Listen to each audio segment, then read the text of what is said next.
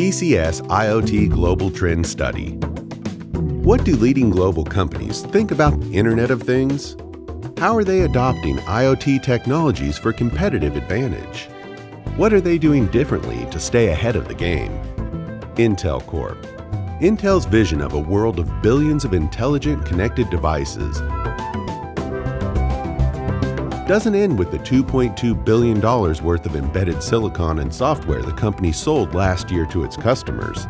They're investing in IoT technologies to solve customers' business problems and improve people's lives.